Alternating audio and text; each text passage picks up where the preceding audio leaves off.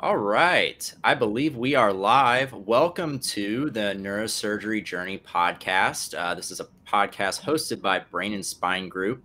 And today I'm joined by Gretchen in the bottom right. And we also have a special guest here in the top right, Dr. Michael Bamamore, who is a PGY1 neurosurgery resident at Cooper University in Camden, New Jersey. So as you see by the title of tonight's podcast, it is the osteopathic journey to neurosurgery. So the main question is it possible to become a neurosurgeon as an osteopathic or a DO medical student? This is a question commonly posed by many pre-med and medical students. We have a large following of osteopathic medical students in BSG. There are also a lot of college students that are applying to DO schools. And one of the goals of the Neurosurgery Journey podcast is to highlight these many different routes that can be taken to achieve a career in neurosurgery. So aside from the foundational tenets in this pursuit, DO students have additional matters to consider in their pursuit of neurosurgery. So we're going to attempt to break down the pursuit of neurosurgery as DO students and a doctor of osteopathic medicine with us. And the advice and insights that we're going to present will aim to help other students pursue this path and ultimately increase the interest in neurosurgery amongst future and current DO students and enhance kind of the much needed diversity amongst the current neurosurgery workforce. So, like I said, today we are joined by Dr. Michael Bamamore, and he is our guest from Cooper University in Camden, New Jersey. So my first question to you, Dr. Bamamore, and this is kind of one that we cover for everyone that comes here. So why did you choose to pursue a career in neurosurgery? Yeah, thanks for that question. That's a very nice question. I've gotten asked that many times. I think for me, it came down to where I was from. So I was born in Nigeria, and back there I had a lot of opportunities to see. My grandmother had a maternity hospital, so I got some opportunity to see what medicine was like in the third world country. But she had a subdural hematoma after a car accident. And one of the things that we noticed at the time was that there was a lot of problem finding neurosurgeons to operate on her. And even when we did find someone, there wasn't electricity to actually power the OR to operate on her. We were very lucky that there was an American neurosurgeon around who was able to save her life. So I think for me, that was like the first encounter that I ever had with neurosurgery as a profession. And then later on along the way, I read a couple of books, and I think it was just inspiring just to see what it would be like to come from a place that I came from, and then to, I guess, climb the neurosurgery tree. So when I came to the U.S., I just made up my mind. I was like, I want to be a neurosurgeon. I don't care what happens. And I guess here we are. So. Wow, that's an incredible story, Dr. Bamamore. That's very inspiring, and I'm sure that experience has fueled your passion and has made you extremely successful so far, and will definitely lead you to even more success, down the road. So, kind of, looking at our college or our pre-med students that are interested in this route. So what really led you to wanting to apply to osteopathic medical school? Was there anything that attracted you to, the osteopathic ideas? Like what made you want to apply? Yeah, funny enough, I actually didn't know that osteopathic medical schools existed until the year that I was applying to medical school. Throughout college, I just knew, okay, my goal was to get into medical school. I just knew, okay, I wanted to get into an MD school, I suppose. But I think the summer before I applied, one of the alumni at my school, my college, Rutgers Camden, Dr. Tilton at the time, approached me and said, you're trying to apply to medical school now. Do you know what kind of school you want to go to? And then he brought up the idea of a DO school. I was like, well, what is that? And he kind of explained to me. He actually ended up going to my alma mater, PCOM. So he encouraged me to actually just apply and see what happens. and he explained the ideals of the osteopathic philosophy to me. And I think, one of the reasons why I wanted to do neurosurgery also was so I can go back to Africa at some point, to Nigeria to help out because there's a lot of neurosurgical disparities there. The osteopathic philosophy really, I was attracted to it because I felt like, you're able to see the patient as a whole from an holistic point of view. And I felt like I'd be able to help my patients back home a lot better. I applied to medical school. I, got interviews, and I got into PCOM. I got into a couple of other schools too, but I felt that PCOM had a neurosurgery program, and I felt that it was the straightest shot for me to get to where I needed to get to. So I just knew if I worked hard, and then I'll get there. But it's definitely hard, but still, thankfully, it worked. So. Yeah, absolutely. And then I want to turn it over to Gretchen too, because Gretchen, you're also a osteopathic medical student. So why did you pursue the DO route? Yeah, so kind of similar as far as I didn't really know DO was around, that it existed. Again, until I started applying to medical school, and someone also brought up the idea to me, like, oh, have you considered applying to DO programs? I was like, DO, what's that? And I looked into it, and I was like, yeah, this seems great. And so I applied and got some interviews and ended up deciding to go to KCU.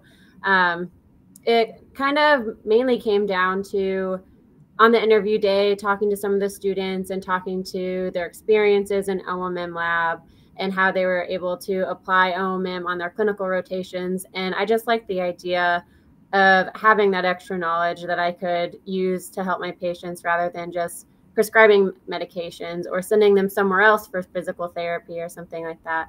So that's kind of the decision path that I took. Yeah, absolutely. And for those of you listening that don't really know what there's really the fundamental difference between MDs and DOs is that DOs have an extra training in osteopathic manipulative medicine and treatment, which allows you to use your hands and kind of work with the muscles, the tissues, the tendons, and ligaments in order to treat patients without medications, like you said. And that's really the main difference. Outside of that and kind of their holistic approach, there really aren't a lot of differences between MDs and DOs, even though there seems to be a lot of talk sometimes in the news about differences between them. But really, we're just the same people. We just want to, become doctors and physicians and help people. But there are some, and that's kind of my journey too, as well. I applied to both MD and DO schools. I was more interested in just becoming a physician. I go to Kentucky College of Osteopathic Medicine in Pikeville, Kentucky, and my interview day just kind of really fit well with who I was and my values. And I just had a really good experience there. And I said, yeah, this is definitely the place I want to go. So that's kind of my reasoning for pursuing, a DO school. But, there are considerations that need to be, taken when you apply to a DO school, especially in the pursuit of neurosurgery. So I guess, Dr. Bamamore, looking back, if you were to tell yourself, as a college student, some things to consider before applying to a DO school or just medical school in general, if you're wanting to pursue neurosurgery, what are some things that you would tell yourself at that time? I think at the end of the day, looking back, at the end of the day, comes down to, I would tell my younger self that it comes down to you. At the end of the day, if you're trying to go to a DO school to become a neurosurgeon, I don't think, you have to, I think a lot of the other counterparts like MD schools, when you go to those schools, to a certain extent, you still have to depend on you, but you still have, the school to back you up in terms of research infrastructure, alumni infrastructure, good historical background for like neurosurgery. Some of them have like neurosurgery programs. But going to a DO school, especially one that doesn't have a neurosurgery program, then you have to really rely on yourself and how much you're willing to work, not only academically, but also socially, because you have to build a network. And that means going to conferences. That means putting yourself out there. when otherwise you might not feel like you want to. So I would, if I had to give myself an advice, I would say it comes down to you, how much you're willing to work for it. And you can't depend on the school you go to. Not that the schools won't help you, but you have to be the driver of your own fate. If that's a better way to say it. Yeah, absolutely. And I know that, you've experienced that, and I've experienced that, and Gretchen experienced that too. You have to be like you said, the driver of your own fate. You have to be the one putting in a little bit of work. And, this is I'll ask Gretchen this question. So the same question, looking back, you're now a third year, you're going to be a fourth year medical student. You're on the tail end of your research year, looking back, applying to medical school and, being a DO, what would you say, like, what is some advice you would give, an undergraduate student that's wanting to pursue a DO school? What is some advice you would give? Yeah, for sure. So first, I'll just kind of start with the general advice I give any undergrad that's thinking about medical school, and sort of along the same lines of what Dr. Bamamore was starting to say, in that your environment can very much influence, the path that you take or the one that you choose to take, how easy or accessible certain faculty or departments are. And so a big thing is to think about whether or not that school has an affiliated hospital, whether that's not even neurosurgery, but just clinically any exposure at all. That's usually my first bit of advice. And then I kind of go into what Dr. Bamamore so eloquently explained, and that if you don't have that at your disposal, you definitely have to put in more legwork on your own and really, again, be the driver of your own force. That's a big thing to think about. And some things that I know I didn't think about when I was applying to medical school. I just thought, I just want to get into medical school. I just want to be a doctor, and that's that. But it is a big factor to consider. So that would be the main one. And then as far as MD versus DO, which is some questions I've gotten from students, kind of just comes down to their philosophy and how they approach, or how they think they want to approach patient care. I think the DO background is definitely a little bit more holistic in looking at the entire patient, their history, things that they just may be physically capable to do.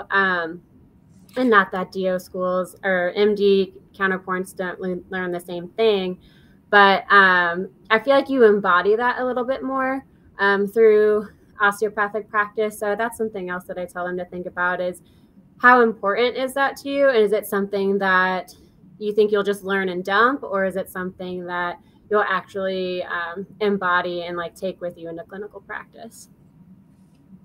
Yeah, it's such a great answer, Gretchen. And I agree too. I think that, it's a huge consideration to make. And like Dr. Bamamore said too, is when you're looking at these schools that you're applying to, you need to be aware of the already established infrastructure, because that can sometimes make or break your pursuit of very competitive specialties as a DO. Dr. Bamamore went to Philadelphia College of Osteopathic Medicine, where they have a neurosurgery residency, which is now at Cooper University, but it was already established. There was mentorship available. There were research opportunities. There were, abilities and ways to get into the ORs as a first year. And sometimes DO schools, and it's absolutely fine, some of them just don't have the infrastructure available to handle this. So I would, recommend that if you're gung-ho on neurosurgery and you're applying to DO schools, I would, take a look at their website, ask if they've matched students into neurosurgery in the recent past. 10 years ago, matching a neurosurgeon is a night and day difference between, today's applicants and today's people that are pursuing it. So that's what I would recommend. It might be that you have to jump through some hoops, a little bit more if you don't have a home program. But it definitely doesn't mean that you won't and can't get there, as Dr. Bamamore is a perfect example of that. And so just to, I guess, the kind of transition into, so, those are the considerations if you're, pre-med student looking at DO schools. Let's say you get into, your DO school of choice, you're waiting, you're starting medical school. And just to kind of give an overview, I want to ask Dr. Bama more about his journey from, first day of M1 to residency. If you could just give me kind of a brief, or if it's a long one, that's absolutely fine. Just give me kind of a story of things that you did, from day one to starting your first day of intern year to kind of make yourself competitive to get into neurosurgery. Yeah. So I went into med school knowing I wanted to be a neurosurgeon, right? So I think one of the things that I started thinking about was how hard it was going to be as a DO to get into neurosurgery compared to my MD counterparts. I knew I already was at a medical school that added neurosurgery program, so it came down to how do I then start building relationships to, even if I don't end up getting to go to that program, but at least to build relationships that could help me to get into other programs, if anything. So I started shadowing my school's program. I think it was like the November of my first year as a medical student. So I would go in, I would just pick a day out of the week that I didn't have like important classes. And I would go in at like maybe 5:45, 6 a.m. in the morning. And I'd stay with them, go to the OR, probably leave like around 7 p.m. at night. So I would do that every once in a while just to start building connections. And so that way they start to know who I am. So that was like my first game plan. And then second was, okay, well, I have to do well in school as well. So, you have to really get down to it and try to do the best that you can academically. And then you have to think about research. So how do you best find research opportunities? It's not easy to find, especially when you're just starting out. I mean, I had some research experience in college, but it's a whole different ball game if you're trying to get into neurosurgery, because then you have to go into you're not just trying to get posters anymore or some abstracts published. You're trying to get actual papers in, and it's very hard to find opportunities for people that want to put you on papers. So I just did what I could find. But as time went on, I think it just came down to my persistence. So by the time third year came around, I was like, okay, well, what are the things that I need to do to set myself up for success in my fourth year? So I decided not to do rotations that was around the Philly area. I wanted to go as far as and as broad as I possibly can to meet as many people as I can. One thing I always tell people is you never know who people are. So it doesn't matter if you're on your family medicine rotation or your OMM rotation or your OB/GYN rotation. Still always be in your best behavior, because then I've always found favor in the places that I didn't even think I would find favor at. So, I did a rotation in Allegheny General in Pittsburgh for a month. Went to Redding to do a neurocritical care rotation. All those little things, I got to meet people at different places. So by the time I got to my fourth year, I was able to do all the other rotations as well. Unfortunately, I didn't match the first time I applied, but it was all a accumulation of trying to put myself in the best position possible, which all end up landing me at Mayo, where I did my research year. And then, luckily, I wouldn't say luckily, but through hard work, getting into residency today. So I don't know. I wouldn't say that it was planned. I think it was just a lot of just trying and just doing the legwork. So, it's hard to plan that. So. It is hard to plan that, but you just kept saying it over and over again. It's the key word. It's persistence. You didn't give up. You were, the first one into the ORs. You were the last one to leave. You showed your interest. You were kind to everyone, and just doing that every single day, over and over and over again. Your answer had a lot of great, topics that we're going to talk about tonight. And I appreciate the honesty and everything. But let's first talk about, everyone knows that you have to get good grades. You have to do well on your board exams. You have to do the academic stuff. But let's, I'll keep it on you, Dr. Bama, more, and then I'll move over to Gretchen. How did you approach obtaining research opportunities as a osteopathic medical student in a field like neurosurgery? How did you approach that? I remember I tried to find opportunities at different areas. I think one of the places I went to was Penn. I tried to do basic science research over there. but it's really hard to get that started. That kind of fell off. And then I, did some projects with some of the residents at my school's institution. Um, those, went well, got some experience. But to be honest, I actually didn't really get a lot of research experience until after I didn't match.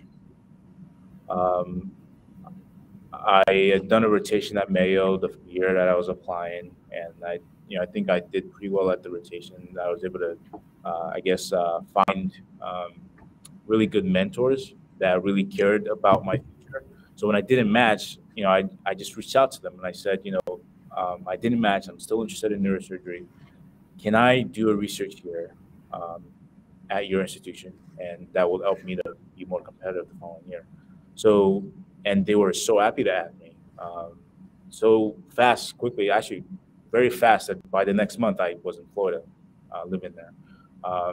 So my goal was that I wanted to do as much as I can with as little time as I could, because when you're reapplying again, you only have about 6 or 7 months to change your resume essentially before applying again. So I just worked as hard as I can. So I think, again, it just comes back to the back point again, just persistence, grit, callous in your mind. That's a saying that I like to say. So. I like that. Callousing your mind. I usually go to the gym and get callus on my hands, but I need to start developing calluses on my brain. So yeah. I will continue to work on that. That's great. So yeah, I'll move over to you, Gretchen. So, these research years keep popping up, which seem to be kind of the highly suggested thing for a lot of students, including DO students. But kind of tell me, your experience in getting involved in research as a DO student. Yeah, sure. So to kind of start out, so I had a little bit of research experience prior to medical school. So I kind of had an idea of just what research entailed. But then a little bit of just serendipity happened. The end of my first year, Michael Kortz, who actually started this podcast last year, 2 years ago, he started this virtual research group called NERV, and reached out, asked if anyone would be interested, and I was like, okay, yeah, let's do it. I'm thinking neurosurgery at this point. Didn't really know too much about it, or just kind of naively, just how hard it was for students to match. So yeah, a lot of serendipity there. So that's how I got started in medical school anyway. I'm just working on projects here and there with students in the group, residents. And then as I got to know people more and more, and kind of talk to them about their path towards, applying and things that I should start thinking about, the idea of a research year came up, which I had never heard of. I thought you went to med school, 4 years, you're done, that's it. And I didn't even know you could take time off to do other things. So the idea of taking a year off from medical school to either do a full year totally dedicated to research, whether that's at your own institution or an outside institution, I didn't even know that was a thing. So the closer I got to my clinical years, and then trying to decide if I wanted to move on to 4th year or take one of these research years, I talked to some people, some mentors, and realized that neurosurgery is a pretty research heavy field. There's a lot we don't know about the brain and the nervous system still. So people are really excited to get stuff out there and learn more about it. So I thought, okay, it's probably, we're going to do this research year thing, whatever that looks like, and still not 100% knowing what was in store for me. But decided to do that. And Kansas City University, which is where I attend medical school, we don't have a home program. We don't have a residency program or anything like that. So I started reaching out to programs around the area that had faculty whose research I was interested in, and just projects that I kind of had in the back of my mind, which I thought might align with their interests as well. And just kind of cold email. And kind of like what Dr. Barrymore said, I got a lot of eager responses very quickly. and that faculty and places are always excited to have students come conduct research with them. And so that's kind of how it worked for me. I reached out to a program that I was really interested in, and they said yes, and that set up a Zoom meeting with the PI, and then the rest was history. So I've been there now this year, and starting to wind down a little bit, but still a lot of work to be done before fourth year turns around. Yeah, absolutely. I love the cold emailing. I am a supporter of that. That's how I've gotten a couple of my research opportunities through medical school so far, was essentially just sending emails to a lot of people and saying, "Hey, I'd love to work on projects." I remember between my first and second year, I actually was looking for a research internship to go do and be productive between first and second year. And I sent a lot of cold emails to a lot of program coordinators, a lot of program directors, and really didn't have a lot of interest garnered except one, one person emailed me back from the University of Kentucky. And he said, one of the main reasons why I looked at your application wasn't your interest or anything like that, but I saw in there you worked as a janitor. And I said, well, yeah. And he's like, I used to work as a janitor. So I guess, and that kind of garnered this relationship, and I was able to do a cool research, internship for a summer. But I've also gotten opportunities through Instagram. My first published paper was a connection through Instagram, Twitter, things like that. So like everyone has said too on here, it's I know it can be difficult to kind of put yourself out there because you're going to be met with a lot of no's or a lot of just no answers, but you're going to have to do that if you don't have that at your program. But you never know kind of what connections are going to be made when you do those things, and they can lead to research years, they can lead to mentorship, they can lead to a lot of incredible opportunities. So that's great. And then kind of just transitioning from the research side of things, mentorship. Mentors are critical in obtaining neurosurgery residencies, and I think are even more critical as an osteopathic applicant.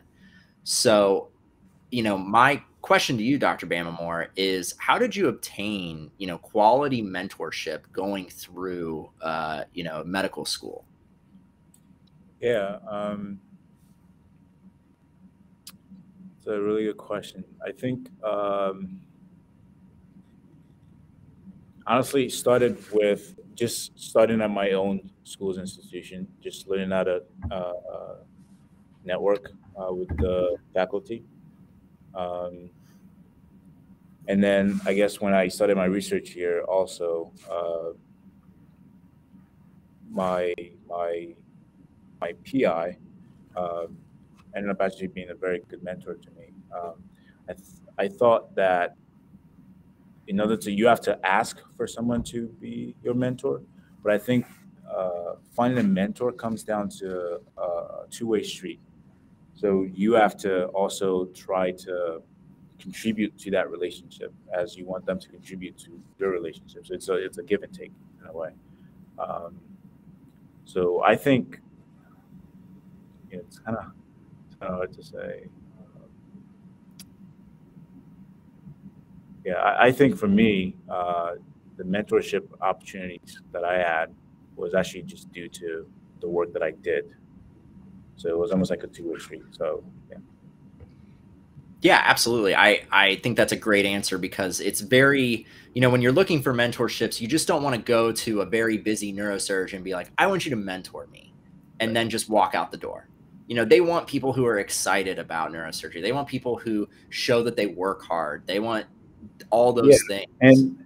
And like showing initiative, showing that you not only did your own work, you know what you're here to get, and you know how to get there, and you bring 90% of the work already done, and then you want your mentor to just add a little bit of extra to it. So, for example, say that you're asking your mentor about a potential research opportunity. You should be expected to have already done most of the work, and essentially what you want to do is, okay, this is what I have. I just want you to look at it and tell me what you think. Now the mentor's job is then to then look at what you've done and then point you in the right direction, essentially. So I think you're doing most of the work, but the mentor's job is to then bless your work by putting you in the right direction and putting you in touch with the right people to then make that valuable. Does that make sense? Yeah, absolutely. I think that is such a critical point in a mentee-mentor relationship at this stage. Is it's not just, at some point you might not know a lot about neurosurgery, and that's fine. Your PI is going to help you with projects. They're going to give you these ideas, but the goal is as you progress, you should be coming to them with the ideas. You should be reading the literature and saying, hey, I read in this article that they are looking to do this. Why don't we do this as a project? And then you give them the rough draft. You give them these things, because that shows your growth as a researcher. And like Dr. Bamamore said, it also shows your initiative. People love initiative. You have to be a go-getter. And when people see that, it's a very attractive quality in a mentee to a mentor. And I just want to pose this question here from John in the chat. He says the average neurosurgery match has 30 plus presentations, projects, publications, posters, all this stuff. So what's the reality behind this number, and how is this possible? And feel free, any of you, to jump in on this one, because this is an important question to answer. I think so. Yeah, the reality is that's the reality, right? But I think there's an emphasis so much these days on quantity than quality, where we're just trying to get as much as we can, but not so much the best that we can. So I mean, I don't know if it's going to change in the near future, but I know that, if I'm looking at someone, I'm trying to see, okay, yeah, you did all of this work, but how much do you actually know about all the stuff that you've done? So I don't think it's I think it's quantity has been rewarded a lot more these days when it comes to these things. I don't think they should carry as much weight as they do, because I don't know, it just becomes a war of who has more. So just my perspective of it. So. Yeah, absolutely. And, getting those, the numbers are there. They're obviously there. But like you said, you can tell someone, when their name's been thrown on a project, that they don't, necessarily know the research very well. You don't have to know every single little detail, but you need to know, if you're an author on a paper, you need to know what's going on with it. And, my advice for that is just always be hungry for projects, always be looking. If you're, it goes back to that network thing, that cold emailing thing. Make sure you're established in your schoolwork and your preclinical courses, so that you're not, doing poorly there and with your boards, but reach out to people via social media, have some skills that you're good at, whether it's biostats. I can't tell you how valuable a biostatistician is to research groups. You will accumulate so many projects. You won't know what to do with them if you have those skills. Systematic reviews, meta-analyses, getting these opportunities will keep the influx of projects available to you. And then it's up to you to be able to do the work and, keep yourself organized, and, your production will be there. And then submitting those to conferences and things of that nature will, after 4 years or even 5 years, if you choose a research year, it will put you in a good seat to, be competitive for the match. Yeah, and Taylor, I just kind of want to add, whereas yes, that 30 plus number is reality, as Dr. Bramamore said, but I think it's also important to not, as hard as it is, try not to get too caught up in the rat race of the publications for applications, because people looking at your application can tell if, well, you're fifth author on all of these publications. Whereas if you have, 5 to 10 that you're either first, second, even third author on, like, that's going to look very good on your part, and it'll show that you've put in the work.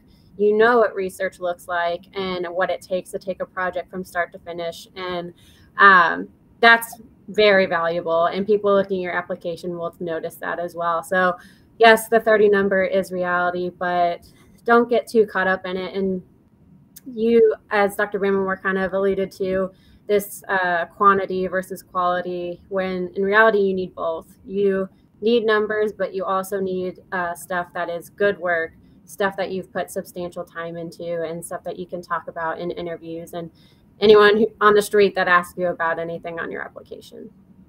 Yeah, and it comes down to just finding something that you're passionate about, a project that you're passionate about. So like I said, I wanted to go back to Africa at some point in my career. So one of the research that I'm passionate about is global neurosurgery. So, I started doing some of the work even during my research here. So did some papers, some research. So, I was passionate about that. And then during my interviews, I was able to really show that passion through my work. And that will go a long way, because then people are like, wow, not only does he know about his research, but he truly is passionate about it. And that goes a long way than just, okay, I just did 20 papers on something that I don't care about. It won't come off genuine. So. Yeah, absolutely. All excellent points about kind of the research. The research rat race, it's getting more and more, it's a hot topic in neurosurgery and education in neurosurgery. And, it can be intimidating, but, those are also averages. I know of a DO student that matched, that had 2 publications going in, and he matched. So, those are things to consider as well. But yeah, it's very difficult to balance, but I have faith in you. So, we've talked about research, we talked about grades. Dr. Barrymore, as you progress through, your preclinical years and you did really well in your rotations, now upcoming is audition rotation season and sub-Is. And I know that you are a legend at some places, so I've heard, on the sub-I trail. And so what are some considerations or things that you took into account when you were going on your sub-I and audition trail during your 4th year? So for sub-Is, this is your opportunity to show the program how good you are, who you are, and to set yourself apart from other people. And also just to show that, okay, well,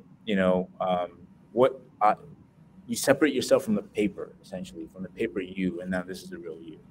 So my philosophy was always be the first to get there, the last to leave. Sometimes don't leave. You want to show that you have very good work ethic, that you're always available. The three or 4 A's: available, affable, and I always forget the last one. Able. Yep.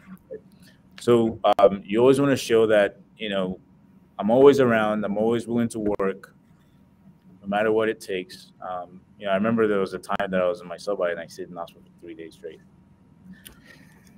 3 days straight. But the thing is, the idea behind it wasn't because I was trying to, it was just me. I was the only medical student. I wasn't trying to outshine anyone, but it was just like, okay, well, I'm really dedicated to this work, and I really wanted to show myself how much I truly loved it and how much I was willing to give for it when it came down to it. And then I think a couple more advice is be a good person. I know sometimes you have to rotate with 2 or 3 or 4 other medical students, and you're trying to show that you're better, or in some way you want to set yourself apart. But that sometimes the process of trying to do that can hurt you more than it'll help you. So sometimes it's better just to try to be, if you have to show someone out, or if you have to be a bad person just to show you that you're good, it's not the best route to go. Rather just stay leveled, stay calm, be yourself, do the best that you can do. Everything else will come through it. So I know, I had a couple of rotations where I was the only medical students. In those cases, then I knew, okay, I don't have anyone to compete with but myself, so I'm going to do whatever I can to make myself look good and set myself apart. So yeah, absolutely. And then just a follow-up question too, when you were applying for certain places, were there any considerations or things to take into account with being a DO? For sub-Is? Yes. Oh yeah. So you want to choose your sites very carefully, right? You just don't want to choose any sites because each opportunity you get to do a sub-I, that's a place that could potentially take you. So you don't want to go somewhere where they're most likely not going to take you. You want to be realistic with your credentials, with your application. So the places that I chose, I knew that I had a realistic chance of getting there or getting picked at that program. The entire thing has to be strategic. There's nothing about the entire process that's just, oh, I'm just going to willy-nilly just go through it and see what happens. You have to plan it out from like now, if you're a third year going into your fourth year. Okay, these are the rotations I want to do. This is what I want to show when I get there. This is what kind of letters I want to get. This is the kind of people that I want to meet. When you're in the OR, you have to constantly listen more than you talk because you never know what conversations might be had and that you could, contribute to at another spot. So, to set yourself apart. I don't know. That's a better way to put it. Just a lot of different things to consider. Yeah, absolutely. That's such a great answer, and that's exactly what I was looking for. Is that as a DO, you do have to take some things into consideration as you're looking at your sub-I sites. For medical students that are third years that are looking into their fourth year, when you are a DO student and you list your osteopathic status, there are some places that just do not take DO students. I don't agree with it. Personally, I don't agree with it, but it's a reality. And so, the saying, putting your eggs into a basket. Well, I like to do a derivation of that is putting your eggs into a basket that's open for you. Go to a place that they are genuinely interested in having you, genuinely interested in wanting to get to know you and potentially match you as a resident. You don't want to try to force yourself into a place that they aren't interested in you. You don't want to wait. You don't want to use all that time and all that effort and all that energy into a place that might not, take you because of your credentials. And it's unfortunate, but it's just a reality. That was one of the criteria that I looked at when I was not only looking for sub-Is, but also just research endeavors in general. Getting mentors at places that have matched DOs or are open to DOs. It's huge because then they see, well, this person is, we don't care what letters are after their name. This person works hard. This person is, passionate about what they want to do in neurosurgery, and, they could be a potentially really good fit at our program. So that is definitely something to take into consideration as you're doing your sub-Is.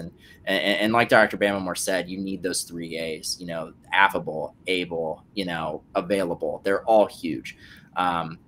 You have to be well-liked. You have to be, you don't need to know every question that the surgeon asks you, but you need to have the basic understandings. And, if you miss a question, just come back the next day and know it.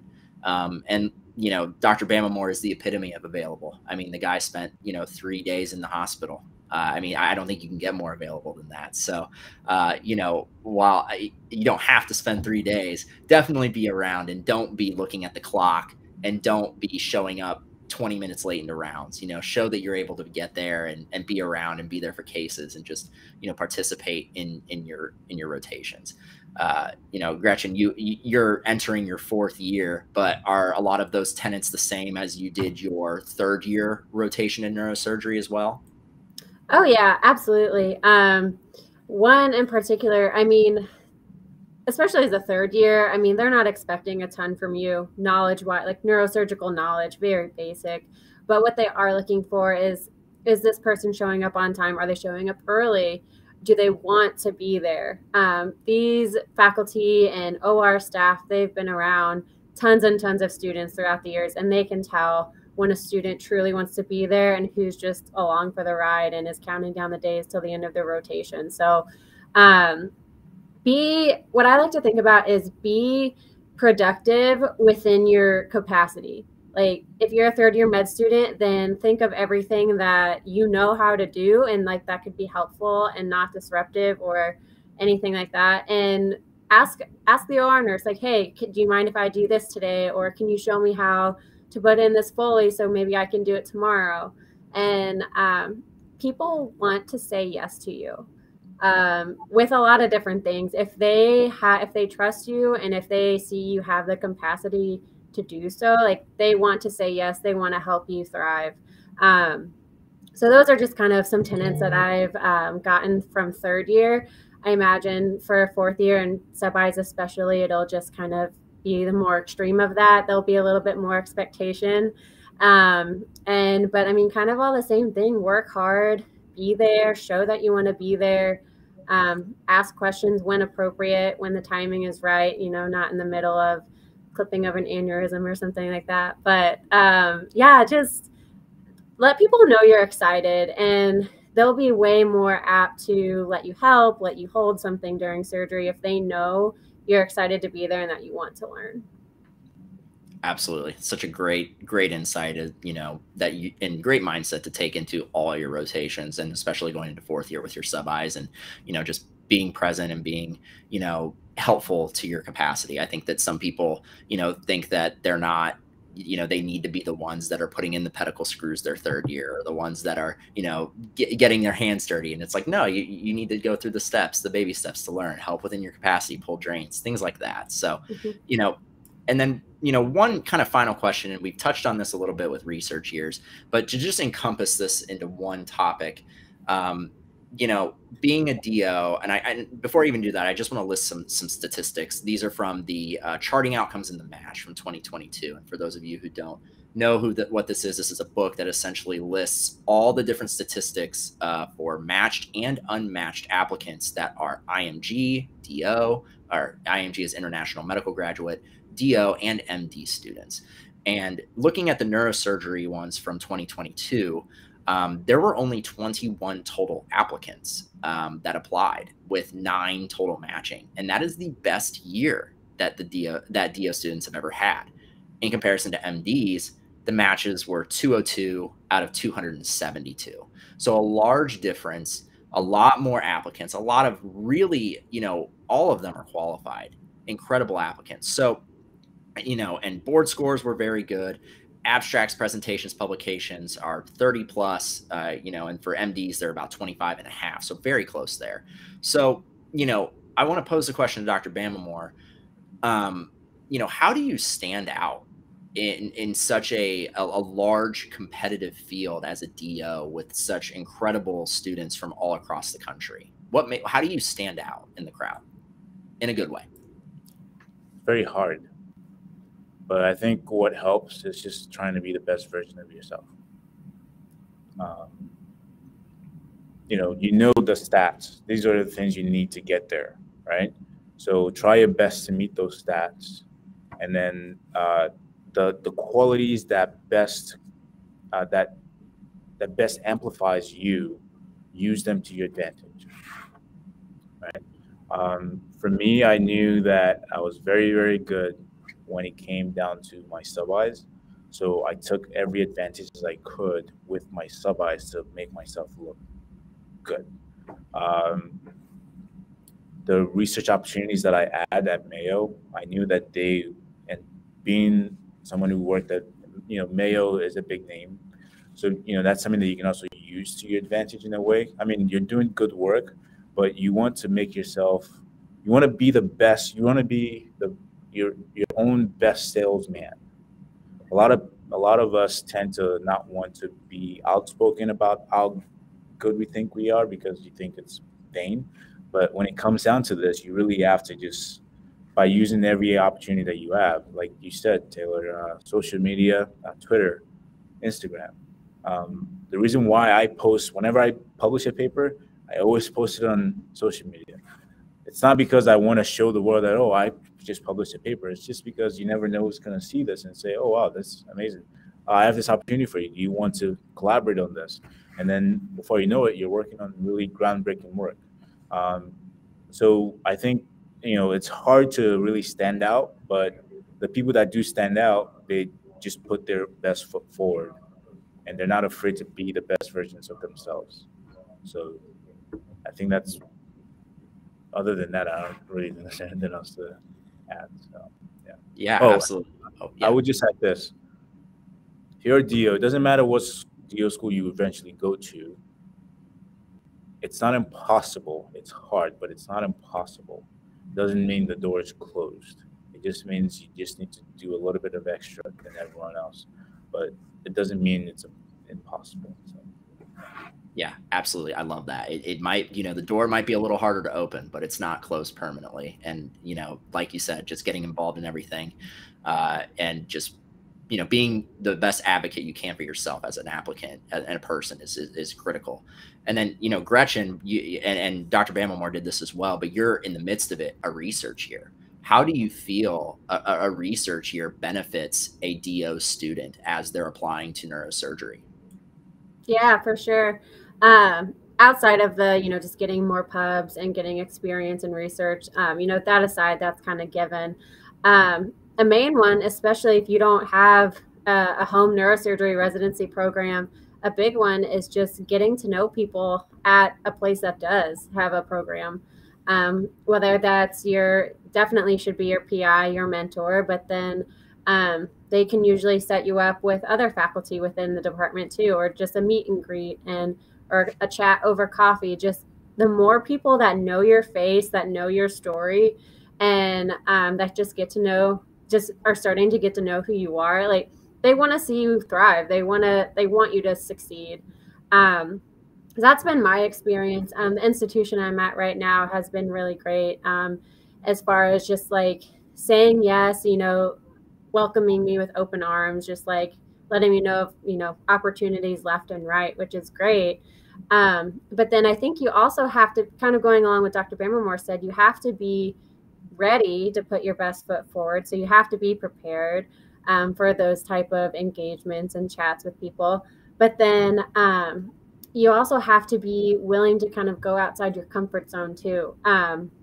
One thing, this has been a big one for me, but the way I kind of talk myself through it is, if someone is giving you this opportunity or asking if you would want to do this A, B, and C, it's because they probably think you can do it, within reason. They're not, a faculty neurosurgeon's not gonna hand you the drill, if they don't think you can do it or do it under their guidance. Or, I mean, that's an extreme example, but no one is going to give you something where they think you're going to fail.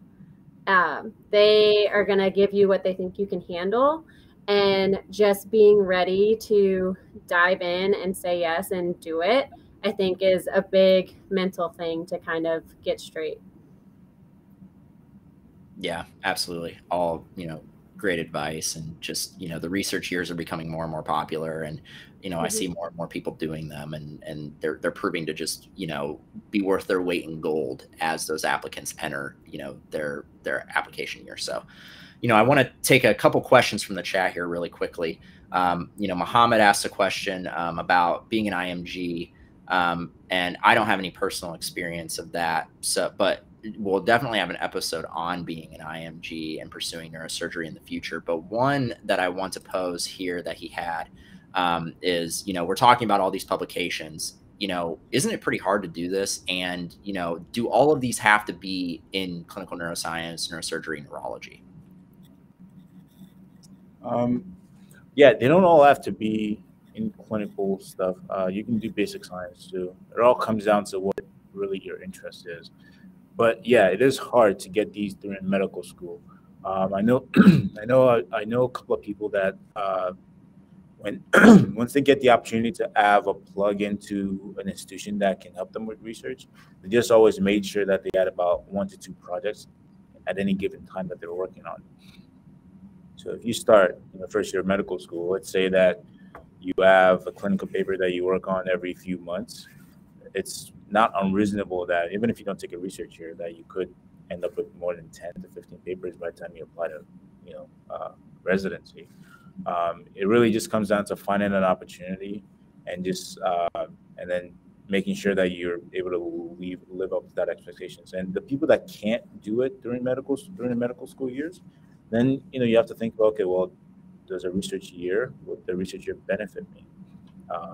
And in most cases it does, because I think it's become more of the norm than not nowadays, because then you get the opportunity to do research and get research out in that 1 year, and you go back to medical school, and then you're ready to apply. So it really comes down to you. Yeah, for sure. I remember, it comes down to a lot of time management, really, is how I got a lot of mine. It was, yeah, I might not have been able to, play video games for a couple of hours after, relaxing one night, or I couldn't go out with my friends, or I couldn't see, my family for a weekend or whatever. But sometimes there's a little bit of sacrifice that's involved. And if you manage your time well, you should be able to do a lot of both of them at the same time. But, really managing your time and, taking the data that you have and really, maybe if you have a large data set, making 2 papers out of it, or, submitting those to conferences and then presenting 2 posters. That's how a lot of these numbers are gotten, is just taking what you have and using it to your best advantage, and sometimes not publishing one giant data set in one paper. You want to be able to, take it to AANS or CNS or your local conference, or, whatever it may be, to really get those numbers up. But again, it's a balance of, numbers aren't everything. You want to make sure that it's quality research. You want to make sure that you're, what you're talking about, and it's contributing to the scientific literature. So that's what I would say. And then, no, I have a couple of publications in MedEd that I really enjoy and I'm passionate about. So they don't have to be all in clinical neurosciences. I think it would be a little, concerning if you came in with, 30 papers in OBGYN to apply into neurosurgery residency. But again, if you, some research, neurosurgery research is at the top, some research is in the middle, and then no research is at the bottom. So you need, it's okay if you have a little bit in another field, but you want to make sure that you're getting some in neurosurgery before you apply. So, and then one more, another question here I see in the chat. John says, showing dedication is huge, right? So is it enough to only use one of your 3rd-year electives for neurosurgery, or do you guys think you should do more than one, or how do you think you should best prepare yourself going into 4th year? That's a good question. I'll just, I guess, give an anecdotal experience for this one. So for me, my 3rd-year neurosurgery elective was not so much to prepare me for neurosurgery. It was more to see if I can survive the neurosurgery life, or if I could see myself actually doing this in the future. Because really, that's what your 4th year is, for you to, really put yourself into it, and because you've already decided at that point you want to do neurosurgery, right? So, I don't think your 3rd year will help you to decide. It'll just help you to decide, okay, is this for me or not? That was the way I looked at it, and I realized that it was for me after that 3rd year. And they don't expect a lot out of you as a 3rd-year medical student. You really don't know anything. Now that I think about it, yeah, you really don't know anything as a 3rd-year medical student. So they won't expect too much out of you unless you really show your interest, and that could also help too, because then they can notice how well you work, and that can set you up for more opportunities in the future. So yeah, they don't expect a lot out of you, but you can always show up.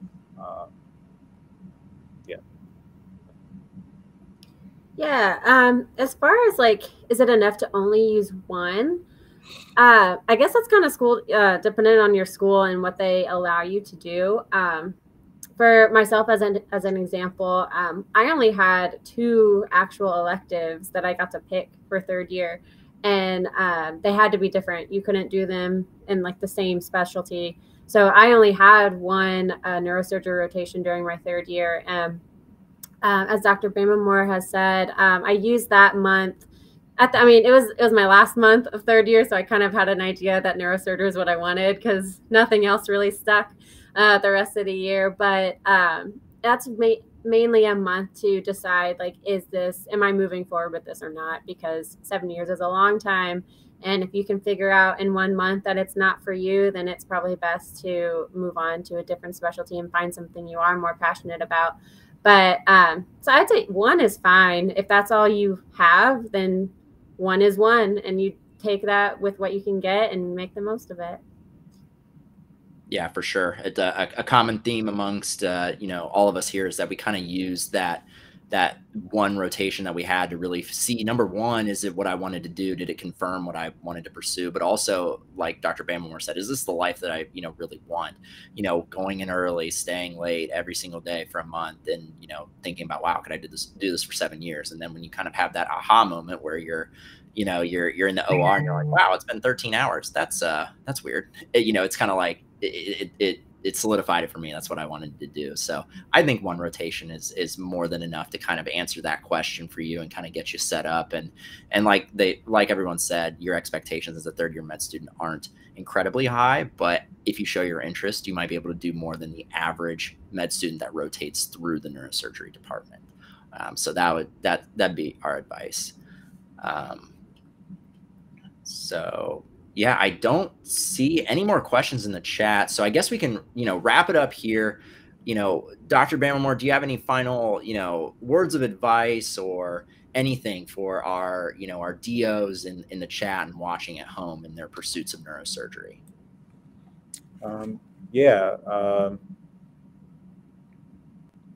I think through whatever you're doing, always know, this is just like something that I always carry along with me. Know that there's always very high highs and then there's always very low lows. So you're always going to be at a point where you're at your most high. Do not let it get to your head. There's always going to be the time that you're at your lowest low. Also, don't let it get to your head. You always want to keep a nice balance. So when life gets hard, just know it's going to come to an end at some point. When life gets good, just know it's going to come to an end at some point. So that always gets you like, okay, more humbled. So that way you don't feel too, oh, I'm better than everyone else, or, oh, I suck and I'm the world's dumbest idiot, whatever you think that might be.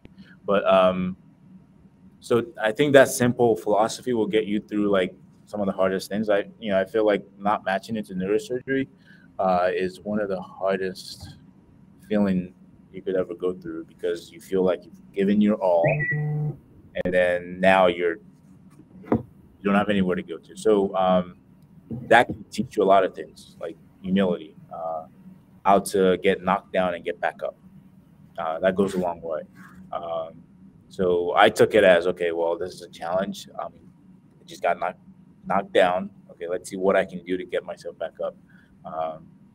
So yeah, so if anyone ever goes through that, it's not the end of the world, essentially. So just keep going one step at a time. Stay in the middle. So, absolutely. Yeah. Thank you so much. And that, your resilience, your grit, your humility, everything about you has led to you and your success is, gaining that entrance into residency. And you're really a role model for myself and a lot of other people out there. So, you really are making an impact on a lot of people's lives. So we just want to thank you for, taking your time, you giving your time to us and giving your insights and your wisdom into the process. I know that we all greatly appreciate it. So that is going to, wrap up this episode of the Neurosurgery Journey podcast. And I hope everyone at home enjoyed this episode, and we will see you next week.